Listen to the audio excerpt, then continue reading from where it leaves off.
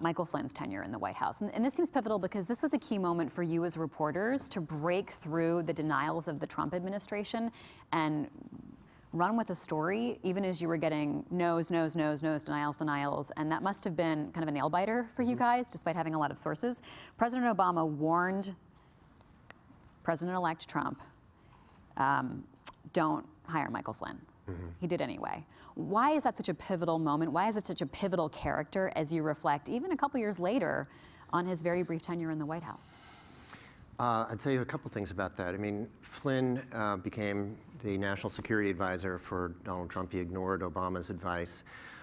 Flynn had been essentially fired as the director of the Defense Intelligence Agency under the Obama administration. And he was so embittered by that that he became this really strident partisan against the Democrats in a way that made even a lot of his peers in the military. This is a guy who had a very highly decorated career in the Army for decades. And his behavior after his termination was really troubling to a lot of his friends. He latches onto Trump. He becomes this figure who's showing up and rallying the base at lots of Trump's political appearances and things like that. But I think the significance of this is that, so once he becomes national security advisor, the designated national security advisor in the Trump administration before it's even in office, I mean, it's just such an important job. He becomes, you know, you have all of this crazy interaction between people close to Trump and Russia throughout the campaign. Paul Manafort, you have these sort of second-tier characters who are like Carter Page, George Papadopoulos, who are on the Trump campaign, who are having weird interactions with Russian individuals. But here's Michael Flynn, decorated three-star Army general, who he also has had these troubling interactions with Russia. And he is the one who sort of executes what, to this point, still looks like the closest we've seen to a kind of a quid pro quo. One of the looming questions over all of this is, what has Russia gotten out of it? Well, Russia really wanted a lot of things. They wanted sanctions to be lifted for starters. And Michael Flynn is telling Russia in late December, we got you covered, basically. Sit tight. Once we're in office, we're going to review all of this stuff. Don't worry about it. We're going to take care of you. The book really details, I mean, this was a huge story for Ellen, myself, and our former colleague Apprentice, who was a terrific reporter and who was responsible for a lot of these stories that we broke on Russia and Trump.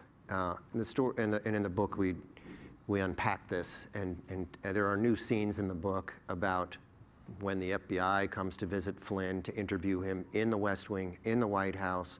Lawyers at the NSC learn about it late, run down to his office, try to cut off the interview. They get there too late. Flynn is coming out of his office. He's already patting these FBI agents on the back.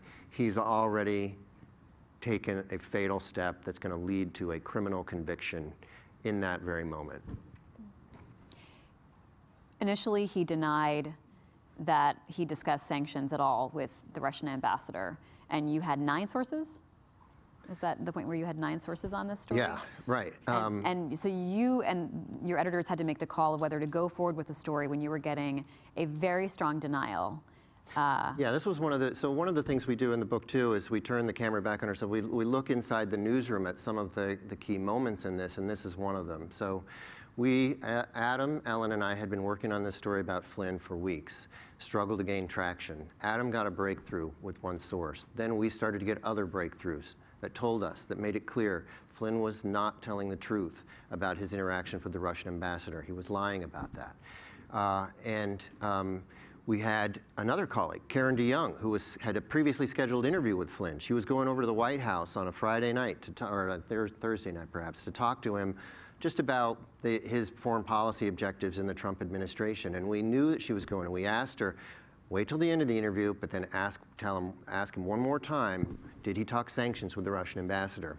And tell him, we have sources saying he did, and we're getting ready to run a story along those lines. He says to her, no, no, no. She comes back to the Post. We put the story on hold because his no was so categorical it sort of caught us off guard. And we wanted to, and you know, these are these really high-stake moments where you're happy to have leadership like Marty and Cameron Barr, the managing editor, and Peter Finn, we waited that night, we regrouped, had a meeting the next day in Marty's office. We talked about it. Marty decides, evaluates our sourcing. We decide we're going to publish anyway. We'll use Flynn's denial. We need to call him to tell him that. So I call the White House saying, we're going forward with the story. We're going to use him denying it. They say, okay, wait a minute. We need to modify his statement.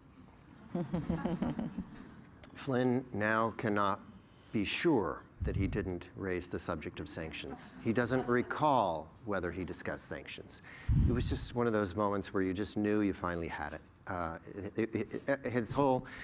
This lie that had been presented to the American public, it involved the incoming Vice President of the United States, it involved the White House spokesman, crumbled in that instant.